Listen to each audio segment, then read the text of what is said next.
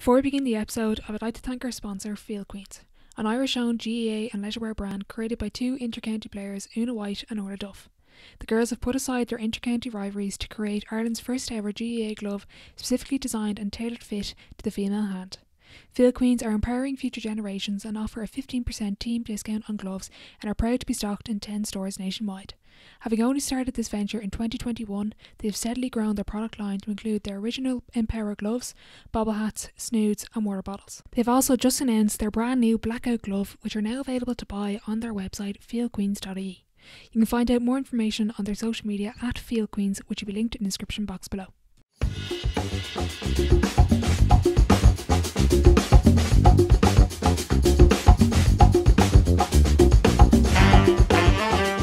Welcome back to the Sideline Live podcast. You can follow us over on Twitter and Instagram at the Sideline Live. We'd love to hear from you. On episode 71, I am delighted to be joined by 2021 Senior Footballer of the Year and Meath star Vikki Wall.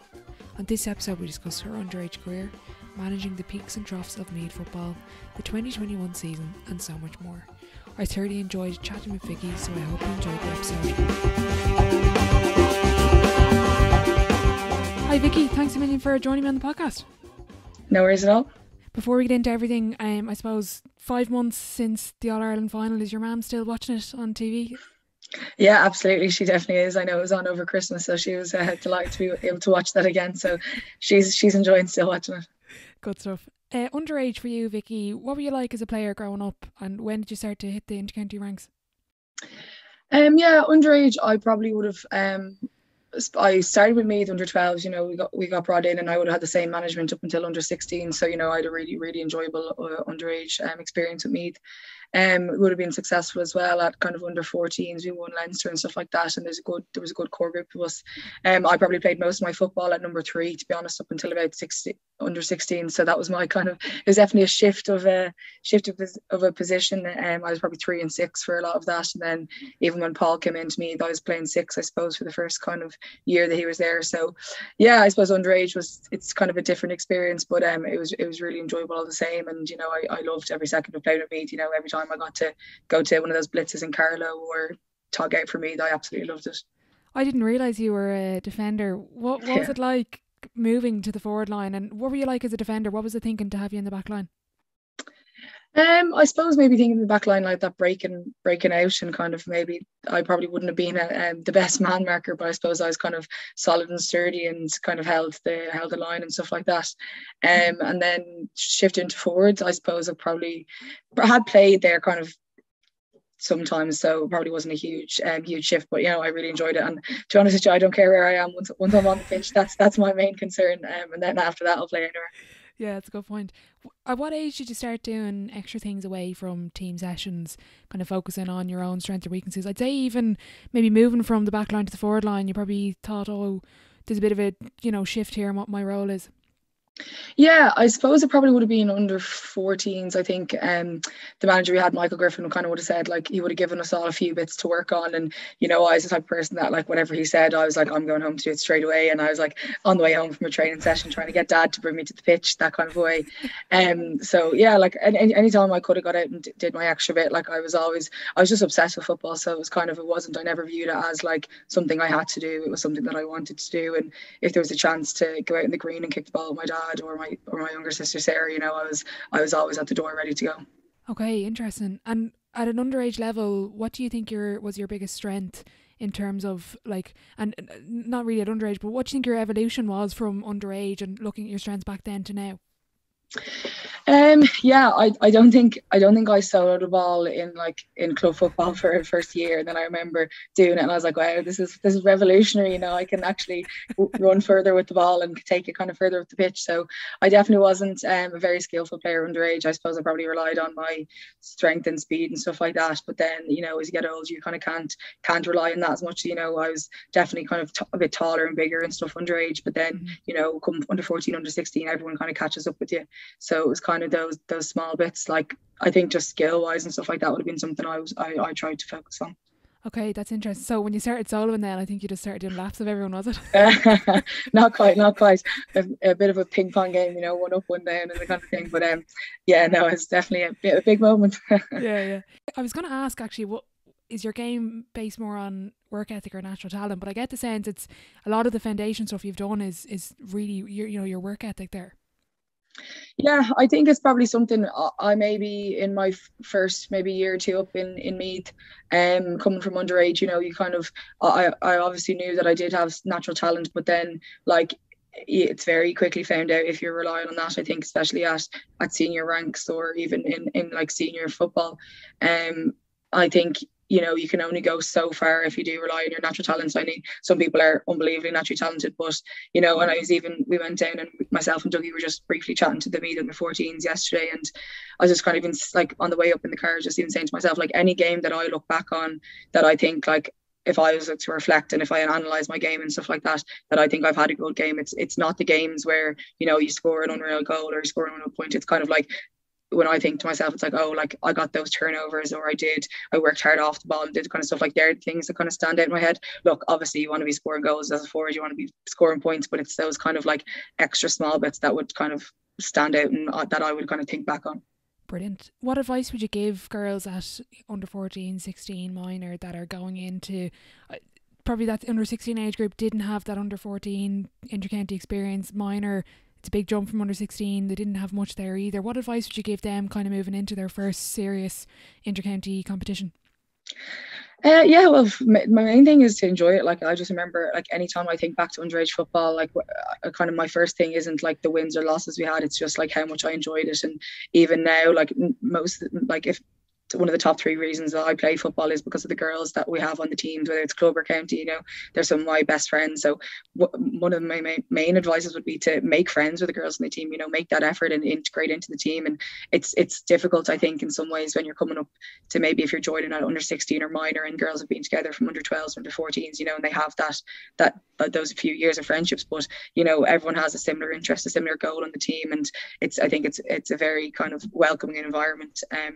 Well, any teams I've ever been involved in have been. So my main advice would be to integrate properly on the team and kind of you get out what you put in, and you know, the closer you are and the better friends you are with the team, I think the better you play on the pitch, and it's easier to kind of be more comfortable on the pitch as well. You mentioned there the three particular reasons why you play football. Would you be willing to share the other two reasons why? Oh well, I don't know if I have the exact three there. My main thing, yeah, I suppose, is the girls that we play with, you know, and then I suppose just how much I enjoy it, and it's kind of, you know, it's a place where you can challenge yourself as well and push yourself and see what you can achieve. So it's kind of the things I like about it, obviously. You mentioned Emma Duggan there before. Are you both of you still getting free coffees in Meath? Is that still a thing? We paid for a few coffees now. We paid for a few coffees.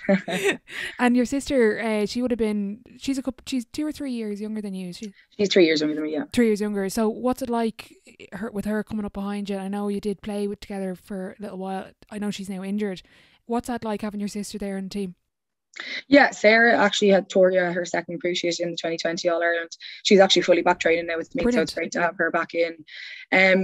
I suppose as people and players, we are two very different people. But I suppose that's probably why I get on with her so well as well.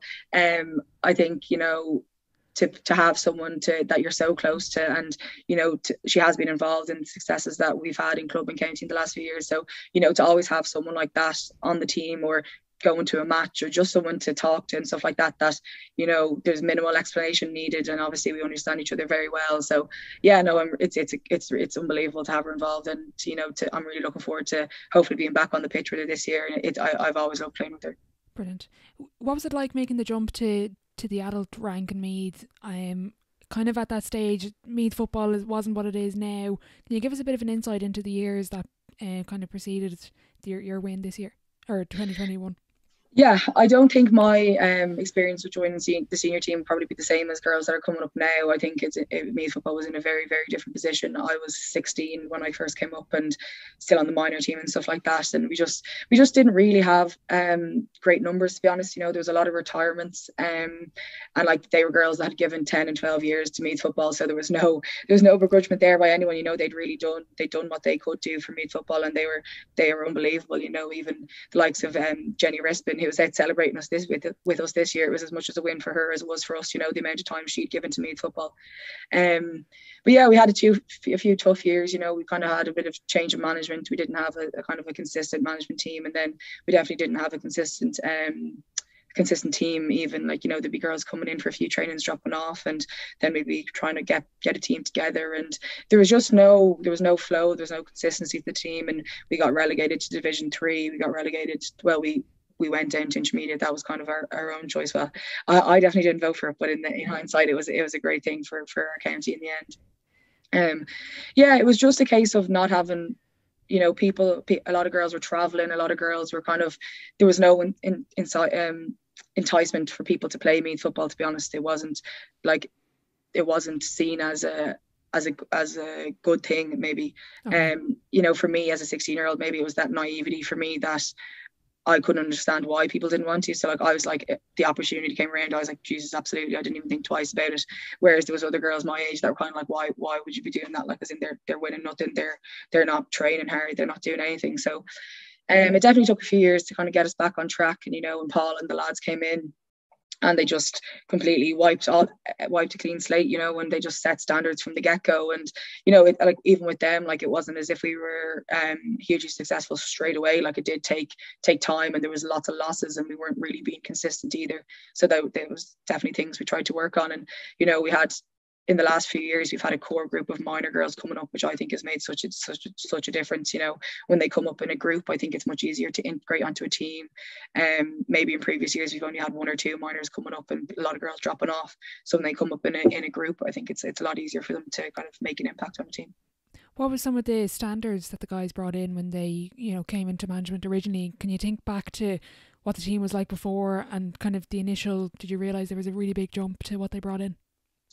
There wasn't a huge jump. I think a lot of the girls that came back in the year that Paul and them came back would have been involved in Meath when it was kind of going well, and kind of had those expectations and standards. So it wasn't a huge shift. And even from us, from the group of girls from my age that were involved in under 16 as a minor, like we would have been successful. So we would have had good standards and stuff like that. But it was just kind of setting the law maybe, and kind of just acknowledging like what was expected of us and what they would give to us as well. Okay, just on your own career, that 2018 team in DCU that won the O'Connor Cup, I was looking at the team sheet the other day. How close was that team to an inter-county standard? Like, when you look at it, I don't know how many All-Stars and how many All-Ireland winners are now were on that team, but have now accumulated so many awards and personal accolades. Yeah, it was a serious team, and even now, I think like if you had that team together again, like it'd be fairly unreal. Yeah, it was a really good experience to be involved with. You know, there was great players there, and it was a really good team environment as well. I think I was in the second year in college, when we won that O'Connor Cup. So, you know, a lot of the girls were in final year that year, and they'd be trying to push to win it and everything. So yeah, it was great. And I think, probably, to be honest, like I think that team could beat a lot of inter-county teams. There was a serious panel that year. So yeah, it was great to be involved with. What's it like going to, whether it's Meath or, you know, with the girls we've just named in that DCU team, training at that standard and learning from players, and just that, because I get the sense, obviously, you know, when you're playing against an opposition, there's going to be a high level of, even at club, like the teams you're coming up with Dunboyne, but even at training, what's it like going in, night out, you know, really hard A and B games, or even just tackling or back and forward drills?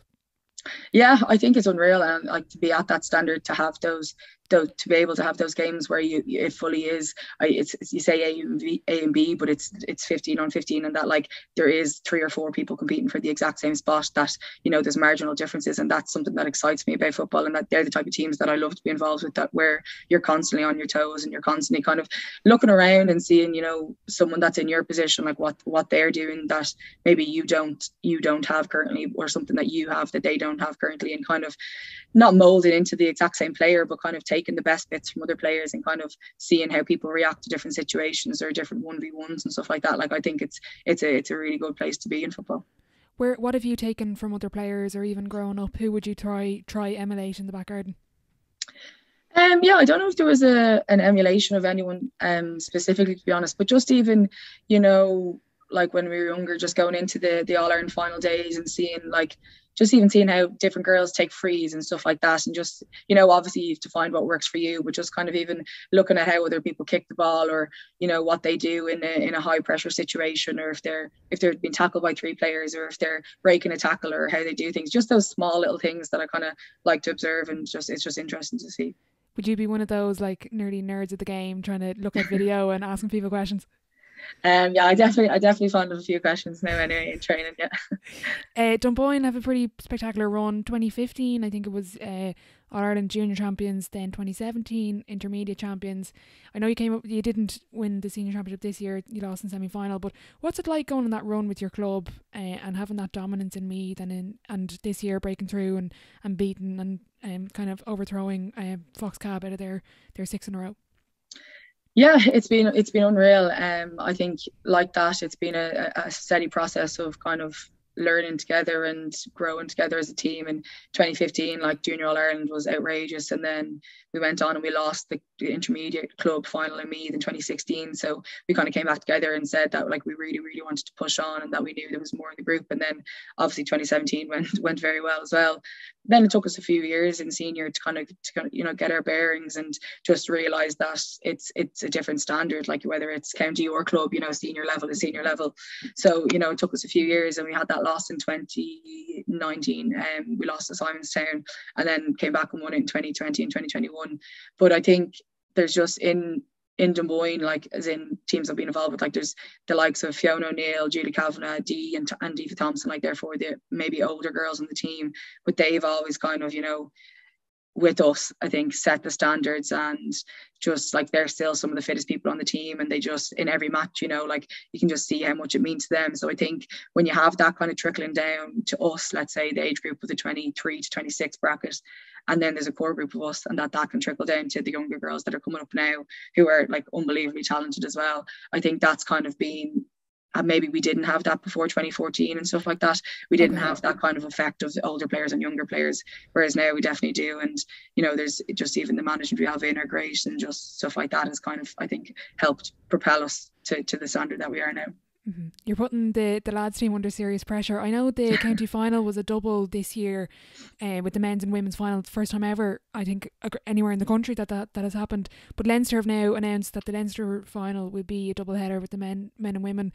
I know, and GPA yesterday, there's been so much news about it lately, but they put forward the motion about the associations coming together.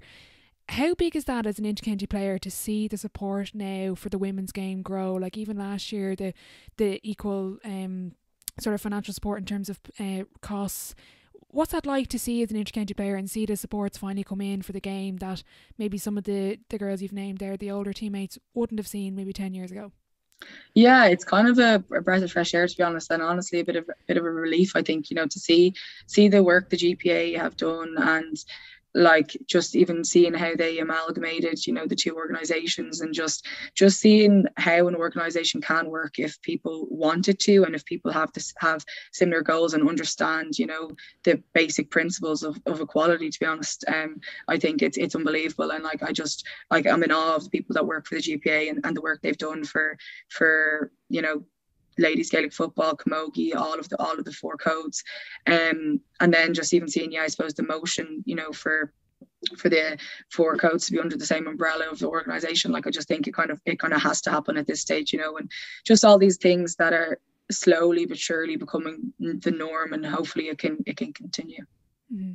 I think the next step as well for ladies football is to see a full Croke Park on Ireland final day. But what's it like being a role model for younger girls in Meath or across the country? What's it like having that interaction with them? And you probably get a few messages every now and then, but just kind of realising, you know, I'm in a privileged position here. Yeah, and it absolutely is a privileged position. I suppose for, like, you know, you get those little letters or stuff like that from young girls, and even just meeting young girls out and about, and young boys as well, which has been unbelievable to see. I think it kind of definitely took me a while to realise, you know, to acknowledge that maybe it is a bit of a role model position, but, you know, to have any impact on young girls and boys, and to continue to get them to play sport or enjoy sport or just enjoy Meath football maybe, and just football in general, like it's something that maybe you're not conscious of every time you're going to training, but then you realize that it's, it's more than sport. It's more than just that win on the day or that loss on the day. And it does have an effect on people, and it can definitely brightens people's moods and stuff like that. So I think that's definitely something we're conscious of this year in Meath Ladies. We want to bring joy to people. We want for people to enjoy our football and stuff like that. So it's definitely, like you said, a completely privileged position. Growing up, I think with girls, I think it's around the 14 age, and even 18 when people start getting busy with college and work and stuff, a lot of girls drop out of sport. How come you didn't drop out, and was there any stage at which you were discouraged? To be honest, no, there was no stage where I was discouraged. And if I had, it was almost the opposite. During my mocks, my mum was trying to say, like, you need to stop going to training as much as, but like playing with the minor and the senior team. And there was a time we were driving home from a match in Limerick, and I was kind of studying for my English mocks the next day in the car beside my mum. But to be honest with you, it was something that helped me so much with my studies in Leaving Cert. It was a time where I could guilt-free kind of get away from the books and kind of just, I got my exercise in, but I also got like so much enjoyment out of seeing my friends. And then I was much better kind of planning my day when I knew that I only had a certain amount of hours to come home and do my work. It wasn't kind of, it definitely, I know maybe that doesn't help everyone, but for me, it really, really helped me and kind of gave me that structure and routine that I needed to kind of do well academically, but then also in sport as well. I think as well, maybe it was the teams that I was involved with, that there was no discouragement from under 14s to 16s and stuff like that. The pure enjoyment that I got out of it. I was always kind of conscious of how much joy it brought me, that it was something that if it was taken away from me, it was a punishment. So I think it definitely, when you're that age, 16, 17, 18, there's so many more distractions and there's so many more things that come into play. But I don't think it's a case of being hard on yourself and saying that you have to be, like, if you step away from an inter-county kind of team at that age, or your club team or whatever it is, like, it doesn't have to be the highest standard of something for you to still enjoy it or still to get those benefits from it. I think it's just a sport in general, or a passion even, to be honest, is what I think is so important for young girls, to just have some form of outlet that you can go to. And like I said, it's not sitting on your phone for an hour, which we all do, but it's something that actually brings happiness to your life. And kind of, if it's even better, if it's a case of it's social, meeting your friends, going for a walk, going for a run, doing a gym class or something like that. I just think it's so important to have some form of outlet, especially at that age. Mm-hmm. The 2020 season, obviously very different for a number of reasons, but what was it like coming in after losing the two previous finals? What was that like coming back into 2020, when after all of the madness, and getting back together as a group and kind of realigning the focus and looking towards I'd say the goal at the very beginning of the season was to win that intermediate championship? Yeah, absolutely, it was. I think because 2019 we just reset so quickly and knew that was our goal again, we kind of just did the exact same thing in 2020, and it was kind of just like, we knew it was a long road ahead, and it was kind of, at the end, like, you still have to, we were still focused on the league. Like, we really wanted to achieve and do well in the league that year. So that was the first goal. So it's kind of nice that you can split the season in two nearly, and have those two separate goals, and then kind of base where you are in the league and look forward to the championship. So it was kind of just a case of get back training and get into the league. So you kind of do forget about, let's say, that ultimate goal during the league, because you have a separate goal and something to keep you occupied. But then I think once the league's over, you're conscious of it, but then conscious enough to realize that it's a one game kind of a thing as well, and that we knew ourselves as well that from 2018 and 2019 that it's kind of a one game at a time process, because it doesn't always work out the way you want it to. Definitely. Just with that final, can you reflect back on what's it like being in an empty Croke Park, just even in comparison to 2021, and the noise, and the hill was open and the Cusack and the full Cusack was open? How weird was it at the time? And did it sink in how weird it was at that point? No, I don't think it did, because we had so many games with no crowds in 2020, and like, you almost just got used to it as quickly as you do to having a crowd. It wasn't until we had the crowds back for the Cavan semi-final in the league this year that I kind of was like, oh, like, how much you do miss it, and like how much of a difference it does make. Kind of, it wasn't until you had it back you realised what it was like. I suppose Croke Park itself definitely was different, because in previous years, we'd been training to how we'd get messages across the team and stuff like that, because you can't hear anything. Yeah. And then all of a sudden you can hear, your manager on the sideline completely perfect, and you can hear absolutely everything that's going on. So it definitely was a complete shift, and probably helped us a bit, to be honest, on the day. In some ways, but then obviously you flip that to 2021, and the crowd helped us so much, and that momentum and that kind of spirit. So it's kind of a catch-22 of realizing which I definitely prefer the crowd all day though. Yeah, I have to say, as a fan watching from home, it was actually really cool to hear what the manager was saying. Now I know sometimes they couldn't actually put in what they were saying, but what sort of difference does a crowd make in a final? Is it really that 16th man? Does it play into it? Some players say that they don't hear a thing during finals. I don't know what it's like. So what's it like with the fans there, and what kind of effect do they have on the game? Yeah, I think it's kind of a tough one. Obviously, I agree that you kind of maybe don't hear them, in the sense of like you're not focused on it hugely, because you're so honed in on the game and so focused. And if you kind of start focusing on the crowd, you're maybe losing your attention and stuff like that. But I think for those pivotal moments of a block or a turnover or a score, you can definitely ride the wave of that crowd, and kind of keep that momentum going as well as such. So yeah, I think obviously, if you're in that leading position and your crowd are on your side, you're laughing. But yeah, I think obviously it's unreal to have supporters there just regardless. Can you describe what it's like? I think they call it like the zone or something, when you just get into that pure focus, 100% attention on a game. And do you ever find that you kind of leave that zone and you kind of have to bring your mind back to it? Yeah, I suppose there definitely is times during a game where you find yourself leaving that zone, and it's just kind of it's something I'm conscious of, to just a quick reminder, just focus on the next ball and just kind of get back into that kind of mode. Obviously, certain situations arise in a match, whether it's kind of a stop and play, or kind of a big score, or a big miss, or a big kind of a lost chance and stuff like that. So it's just kind of acknowledging it and then getting back to it as quickly as possible. But yeah, I think when you're in that kind of zone, I think a lot of the thinking maybe goes out of the window. You're not consciously thinking. I think it's kind of comes down to like muscle memory and just knowing your task. Obviously you are thinking in some ways, but just you're so sure of your job that you're not really consciously thinking of what your next move is the entire time. Okay, and during a game, what would your self-talk be like? Your role, and your thinking, and even I'd say it's really like that natural instinct about decision making. But during the game, what's your self-talk like? I suppose it probably depends. If I'm being man marked and I'm after losing a ball or something like that, or I've lost a 50-50 challenge, in my head it would always just constantly be like next ball, and just be repetition of that kind of to myself. I kind of would just have a very short-term memory on the pitch. It's just I literally try just focus on the now as much as possible, and probably not doing a huge amount of self-talk during play, but maybe during the setups and stuff like that, of where I'm supposed to be or what I'm supposed to be doing, kind of just reminding myself, just saying, like, it wouldn't be long sentences, it just kind of be quick short bullet points and stuff like that would probably be my main thing.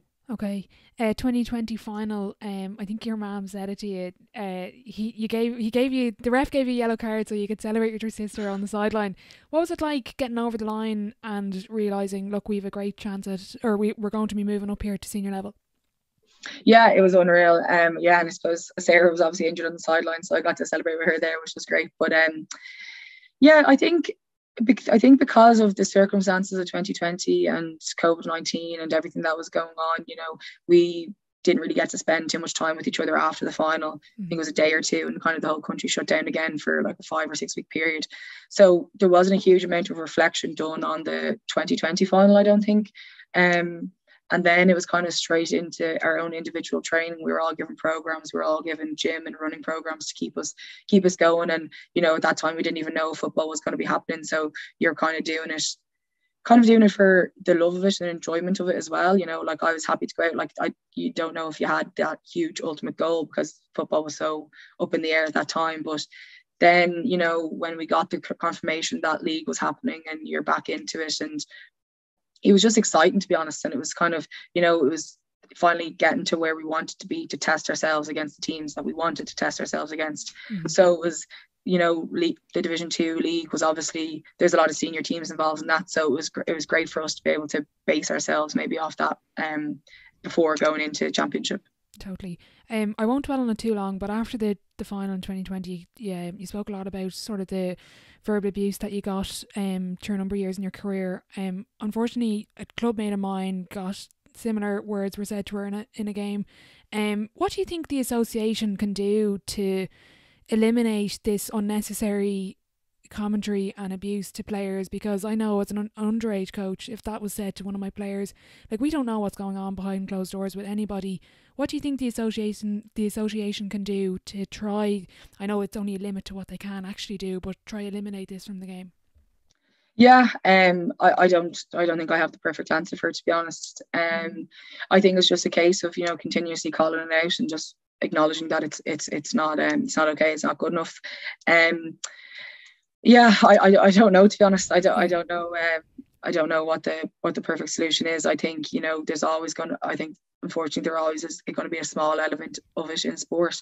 I think from my own perspective, just at the moment, and maybe even a few years ago when I mentioned it, like, I was definitely over it in that sense, but I was just kind of acknowledging it. Maybe I didn't realize how much of an impact it would have on certain people, but I think it's just a case of being sure of yourself and having that confidence in yourself of knowing how hard you've worked or what you're doing outside of football or on the pitch, and kind of maybe, I know it's not as easy to say as to try and block it out, because it's definitely not always possible, and it's a lot easier said than done, but I don't have a perfect answer for what the association can do, unfortunately. You mentioned the league there gaining momentum. You won the Division 2 league. What was it like, kind of, you mentioned there's senior teams in that league. Was the league kind of the realisation that, we're not just here to kind of be happy with, and be content with staying up senior, we have a real crack at this here? Yeah, absolutely. And there was definitely that acknowledgement that we weren't just staying up senior. Like, it wasn't just a case of we don't want to get relegated. Like, that was never Okay. mentioned, kind of really never our intentions. We'd kind of known that we'd done a significant amount of work to get there, that we were sure. Like, I think if we'd gone up in 2018 and maybe even possibly 2019, I think I don't know if our team would have been fully ready. Okay. As much as those losses were painful, I think maybe in hindsight, we were a strong intermediate team at that stage, but we didn't quite have those attributes that's needed for senior level. And I think those losses and those kind of stages taught us what was needed. I think for the league, when you're playing against those teams, and even our first game against Kerry, I think we lost by 2 or 3 points, and we were a bit pissed off, to be honest, after the game, just kind of acknowledging, like, we kind of maybe didn't go out full throttle because of who Kerry were, that they're so well known in ladies football and they were the senior team, and kind of didn't want that to happen ever again throughout the season, to be honest. And to get a second chance at Kerry in the league final was unreal, because we kind of got to show the progression and the improvements we'd made in a short period of time. What is the biggest jump between intermediate and senior championship? What's the biggest gap? I think there's a lot more physicality in senior level. I think there's also a lot more, maybe, don't know how to say it exactly. I don't know. I think there's just a lot more involved in it. I think a lot of the teams that are there have been competing at the highest, like, it is the highest level. So the teams that are there have been competing at the highest level for most of them a significant amount of years. So then the teams that are coming up are constantly having to adapt and change, and you're meeting a lot of different styles of plays. And yeah, I think the physicality is definitely one of the biggest elements that would have stood out for me. I have to say a quick shout out to Aisling O'Reilly on Off the Ball. I think she was flying the Meath flag all year, telling everyone how good you were. Nobody listened to her. For me, I actually found that Cork Championship group game probably the eye opener for your team, and I have to say probably did underestimate you a little bit. But that game, do you think that helped the team? I know you did have big aspirations, but was that really the realisation when I think you lost by 1 or 2 points, that we're really close here to this?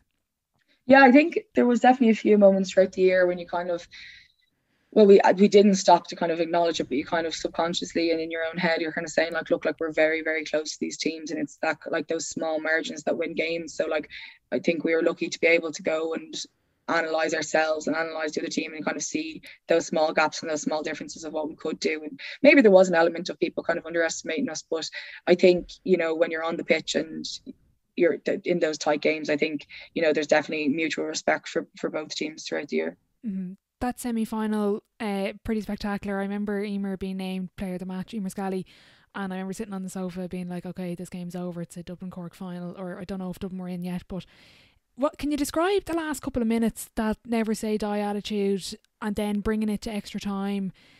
Was it just, did it really sink in at the time? Was it just next ball, get a score here? Yeah, I don't think there was, I don't know how much of a description I have of it. It was kind of that case of literally just not thinking and just doing as we practice. And, you know, like obviously that's not a position you want to be in at the end of the game. You want to be on the opposite end of that and closing out a game. But it was just a case of just keep going and just don't stop and kind of see what happens. And obviously, like, it fell in our favour that day. And we got those turnovers and those extra points and the momentum of extra time and stuff like that. But obviously, you know, if it was my choice, I wouldn't have that fairy tale stuff. I'd have a secure kind of win. I'd much prefer that. But Okay. obviously it's a great way to win in the end. Yeah. What's it like in the dressing room after realising you're into the final? Yeah, it was unreal. And just kind of, you know, I think we scared ourselves a little bit of maybe not getting there, and then that kind of thought of not being there on that day definitely was kind of something that we acknowledged. And obviously we were just excited to get there, and kind of straight away switching to, you know, we thinking of Dublin. Brilliant. There was a couple of articles about the management's approach. I actually had Shane Wall on, that episode will be out soon, but there was a couple of different things: spice bags, rocks. But I know for the final there was like a pre-presentation kind of drawing on sort of inspirational characters that overcame adversity. How much preparation was into the last couple of weeks before the final? And can you talk us through a little bit of those effects of all of those different elements that the management team brought away from football, away from skills? Yeah, I don't think it'd be fair to say that like our management, let's say, did something completely different than other managers. I think, you know, like when you come up to a final, every management team team tries to do the utmost, you know. But I think the way the lads kind of did it, you know. I think they all have a really good bond with all of us on and off the pitch, you know. I respect them all so much, and I think it's they respect all of us as well as players, but also humans as well. And they definitely have gotten to know us over the last few years. I think, yeah, just even how Paul kind of approached it, and just acknowledging, you know, that yes, we were underdogs, and yes, all these things have come around, but also that it has been done before, and that, you know, it is possible and stuff like that. And just even practicing every situation, and, you know, any questions we had for the lads, like whether it was the stupidest questions that they'd answer 20 times, or kind of a new question of a new scenario or a new kind of process you thought out, they'd come back to you straight away with kind of 4 or 5 different clips of different games and different scenarios and how things would kind of come out. And obviously it's sport, it's unpredictable, you can't predict everything that's going to happen, but, you know, they prepared us the best they could. And, you know, I think that was really felt across the entire team, that they had literally prepared us as much as they can. So it's kind of like for us as well to prove to them how well they prepared us and what we could do as well. What sort of scenarios would you practice at training, and how much time did you devote to the different scenarios that could crop up in a final? Oh, look, there's countless amounts, and some of them were just talked through, some of them were played through and stuff like that. There was lots and lots and lots of scenarios we practiced, but it was just I think it was just for ourselves, you know, to kind of know in broad situations, like how as a team we wanted to react and how we wanted to do things on the day. And, you know, you talk about wanting to do things on the day, but then actually doing them on the day is very different. So it was kind of a balance of acknowledging that it wasn't going to go perfectly, but being as well prepared as you could be. What sort of pre-game routine would you have, Vikki? Is there anything specific you like to do? Are you superstitious, or you just kind of go with the flow? No, I'm not hugely superstitious. I probably just like to take it handy if I can, you know, the day before a game. And we if we can, we like to get over to Evoke over in Dunboyne and get some pancakes and stuff the day before a game. Just chill out for a few hours that morning, you know, just kind of with the girls and with the people that acknowledge that, you know, there's a big task at hand, but you kind of don't have to mention it hugely, and you don't have to be kind of having that conversation of, oh, you're looking forward to the game or whatever you're doing, which is obviously great, you know, and you get to chat to loads of people and meet loads of people. But at the same time, you know, the few hours before a game, you kind of want to just be chilling out. And then I probably just do a bit of kicking myself, and then just eat lots of food the day before. That's about it. That's the extent of it. What sort of kicking would you do the day before? For what positions on the pitch? How many kicks would you take? I suppose it depends. You just get the bag of balls, go to the pitch and just kind of whether depends whether I'm going to be on freeze or is just from open play and just kicking a few balls. It's just kind of just to get out and do a bit of movement, but also definitely not too strenuous. How often would you practice kicking away from the team, whether in season or off season? I know off season you obviously have more time, but how often would you practice by yourself?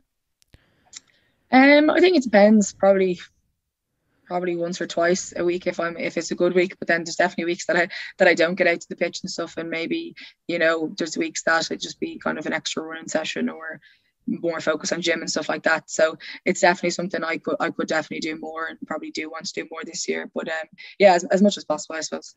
In terms of the final, I know you texted Emma, I think on the bus or on the way, and you said we're going to win this match. Where did that belief come from for you? Was there any particular point in the lead up that season that just gave you this realisation that we are going to win this game, we're going to win the senior championship? No, I don't think there's one. I don't think there's one specific time or one specific match. I think it's an accumulation of little small moments throughout the year, and all those key learning moments. And against Cavan, I think it was a very tight game. And in previous years, I think we probably would have lost that game. I don't think we would have had the composure and the kind of football smarts to finish out that game. So when you do it once, you're kind of saying, that's how you do it. Whereas like in previous years, it was like we knew how to lose. Like we were getting good at losing those kind of tight games by a point or two at the end. So I think it was just all those small moments that accumulated, and you start to realize like how to win. And when there's girls that come up, like we had a lot of underage girls, I'd say, that came up and they're used to winning as well. And you have that mix of people that kind of were there for bad losses, but also you have to have that short-term memory and just push that to a side. And then kind of just get used to different scenarios as well and closing out games and stuff. Would you get nervous before a big game? Yeah, I suppose I think everyone gets nervous in kind of different ways. Like the day before a game, I wouldn't really be hugely nervous. It would kind of be maybe just that kind of 10 minutes before you're actually just, the 10 minutes you're kind of fluting around and walking around the dressing room. But once I kind of sit down and start putting my shorts and socks and boots and stuff on and get into the warm up, I'm grand, to be honest. That's good. Just look forward to it. Yeah, exactly. You came out in the final, you started really well. Like you won the throw in, you bursted forward, you won a free directly in a great scoring zone just around the D, and you held the lead the whole game. How important was that start in the final, and was that something that was really emphasised coming into the game? I think what was emphasised more so was maybe not letting Dublin get that start. So I think you're so we kind of were so conscious of making sure that they didn't get that start that maybe kind of we just flipped on the other side of it. Look, I suppose you can kind of, in different games we've been involved in before, you acknowledge not wanting to let that team get that start. I think everyone's in that position, but it just kind of, we wanted to set the mark, I think, from the get-go. Mm-hmm. I won't ask about Emma's goal. I think if she had a euro now for every time it was mentioned, but what's it like being a clubmate with her? I think someone said it's bad enough having them on the same county team. The club team is a bit of a cheat code now, but what's it like having that type of caliber of player? And I think everyone kept saying she's 18, but she's 19 years of age.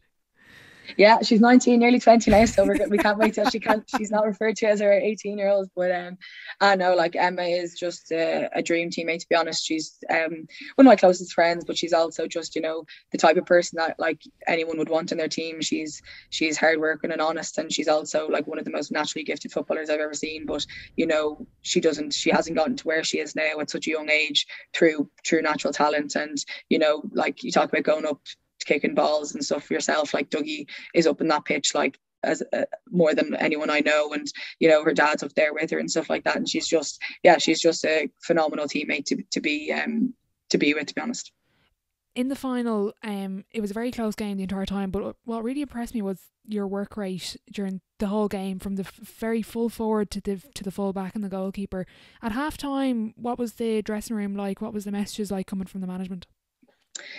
Halftime I think was actually kind of relaxed in some senses. We'd gotten to that stage and we were where we kind of wanted to be, and it was just a case of acknowledging that like there was a huge 30 minutes ahead, but that we had it in our legs and we had done the work all year, and those type of messages just kind of being solidified and kind of pushed around the dressing room a bit.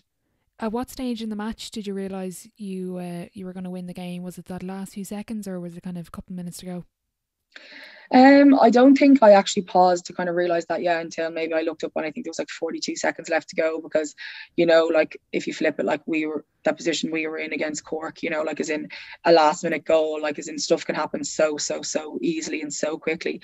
So I think it was maybe until we had that ball on the sideline on the other side of Grove Park that I maybe had a small acknowledgement that we were going to win, but it definitely was until the very last whistle.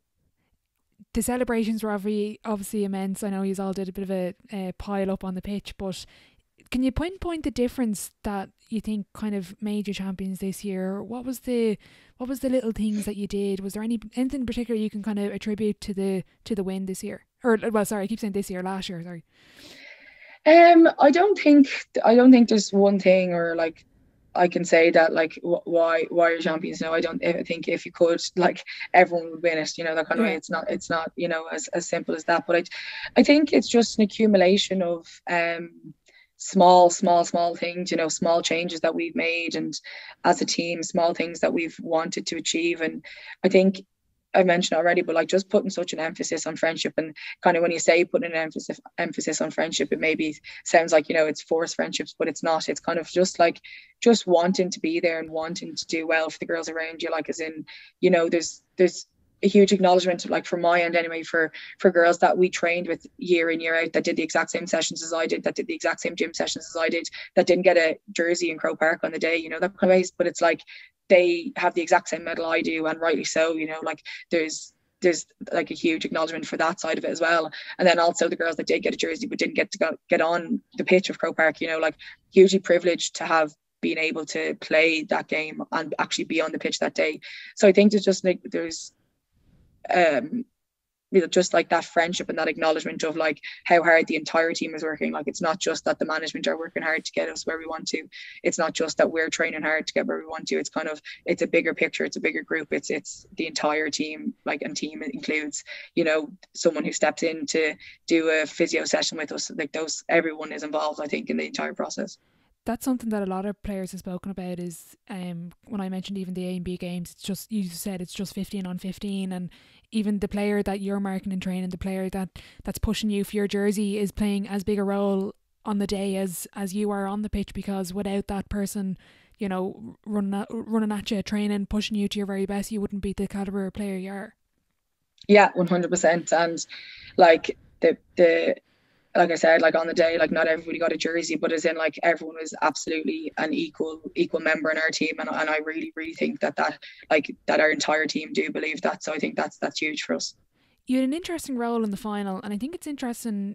I think the game is moving to sort of this positionless stage. The men's game is probably that little bit ahead, but for yourself, you were named corner forward, but you didn't score that day. I think the corner back scored. She's put a bit under pressure now, Emma Troy. She'd be looking for a corner forward spot. But what do you think is your best position?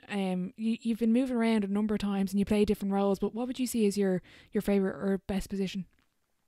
I think it depends on who we're playing, to be honest, and how we're setting up and how they're setting up. I think I'll always be in and around that forward line, whether it's out towards the half forward midfield or if needed inside.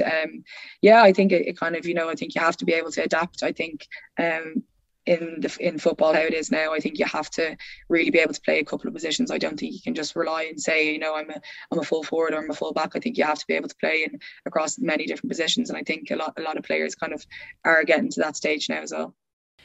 What do you think is your biggest strength in your game, Vikki? What for you? What do you think is that difference maker for you? What stands out as your kind of go to? It's a good question. I suppose maybe my strength. I suppose maybe getting out of tackles, maybe, and out of kind of positions. I think other people can probably rely heavier on maybe skill and stuff like that. Which I hope I can as well in some senses. But yeah, I'd say maybe my strength. Okay. I was impressed with you in 2020, obviously Intermediate Player of the Year, but I actually thought you reached this new level last year. What did you work on during the break? I know you had like individual plans, but for you coming into 2021, what did you elevate the most? What was your focus on improving as an individual? Yeah, as an individual, I suppose naturally, like I would be quite strong, but it was a case of like, really had to hone that and still work on it in the gym, like as in you're still wanting to get better every single time. But maybe I kind of put less of a focus on the gym and more on my running and fitness and endurance. I suppose that was an area that I felt that I could definitely improve on. Still think it is, and still want to achieve higher in that kind of area. So I suppose that was something that I was conscious of, and maybe if the role I knew I'd be playing would kind of be more out towards the latter or the middle area of the pitch, that you are moving more and you're on the ball more. So it was definitely something that I wanted to improve on. At the All-Star Awards, you got a bit emotional, I think, when they were naming you as Senior Player of the Year. Was that the kind of moment where it hit you of there's so many amazing things that's happened this year, and this is kind of, not real, but it's kind of like pinch me moment at this stage? Yeah, I definitely was a bit emotional. I definitely didn't think I was going to win that, to be honest. And I think people say that, but I actually just didn't. I think I don't think I kind of have fully reflected, and I don't think I kind of want to for a while. I think if you stop and kind of start looking back on all those things, it's easy to get distracted, for us and for me. Then for me, like 2021 was unbelievable, but 2021, like for me, is so done. Like the shift, and like obviously we were back with our club straight away, but like I don't want to be the player of the year last year and kind of and not prove myself, because I don't think I do have to prove myself to anyone but myself. But I think like I want to achieve new things this year. I want to push myself further. So it's kind of a case of maybe acknowledging and saying, yeah, like that's great and it is great, but maybe it's a case of not looking back for until a few years, maybe kind of an acknowledgement, because I want to keep going. I want to keep achieving with Meath and with Dunboyne and any team I'm involved with. Okay, that's fascinating, because since doing the interviews, that's kind of that like high performance mindset of you don't really switch off. Because I've written here there's 13 or 14 accolades you got in 2021. Do you find it hard to kind of switch off in that mentality? Or like, even I was asking someone, do they, how hard is it to walk off the pitch with no regrets? And she said, you're always going to have regrets as a high performer. I don't think it's hard to switch off, as in like over Christmas, and let's say like we had a few weeks to relax and stuff like that, and it was easy, not easy, but as in I was still doing my gym and still doing bits and pieces, but you're able to kind of switch off from that side of it. But then it's also on the flip side very easy to be focused and be in it when you are in it, and I think it's kind of the people you surround yourself with, and the girls you're with, and if people have a similar goal, it's kind of easy to stay in that mind frame. Whereas I think if people don't, you kind of question yourself and like whether it's worth it and all those other kind of things. But yeah, I think like I don't think anyone's ever going to have a perfect match, and I think I kind of agree with that, and regrets in some ways, but maybe it's not your regrets on the pitch, it's kind of regretting, let's say, if you haven't done stuff before it. So that's something that I've maybe have felt strongly in previous years, specifically that Tipperary match. I think I did a lot of self-reflection after that, and it was kind of, yeah, I was disappointed at the loss, but I was more disappointed in like I felt I hadn't done enough myself the year of kind of pushing myself and achieving the standards that I knew I was capable of. So it's kind of that flip side of it as well. Okay, interesting. For any of the younger listeners that are kind of tuning in and watching you guys, what does it take to be an intercounty player? Is there, a checklist is kind of the wrong word, but is there just a couple of things that that stood out to you? I think I think most of it is a mindset. I think a lot of people have the physical ability to do it, and to do the training and to stuff, but it's turning up on those Sunday mornings at 7:30 when you're wrecked. It's putting that extra focus on your sleep or extra focus on your nutrition. It's not, I think a lot of people can turn up to those 3 pitch sessions, 2 gym sessions a week, and put that aside and say, yeah, that's great, I'm kind of done for this week. But it's like, it's all this, for me, like being an intercounty football player is all the small things you do outside of it. Mm-hmm. What small things do you do that you attribute your ability to on the pitch? I suppose, yeah, just in the last few years, just a lot stronger of a focus on nutrition and hydration and sleep, and just kind of actually prioritizing those things. Like, it's absolutely not perfect all the time, and it's absolutely a work in progress, and finding what works for you as well. Just those, yeah, just maybe small marginal things, and just even mindset. And we have a sports psychologist, so maybe using her more often than I would have, and just kind of utilizing all of the resources we have, like recovery even and stuff like that. For yourself, Vikki, what motivates you more, success or failure? I think I don't know whether it's one more than the other. I've learned a huge amount about myself and about our team through losses, but then when you get that taste of success, like that's so motivating and so driving to continue to get it and not wanting to get back to that failure. So I think a good mixture of both. What would be your personal definition of success?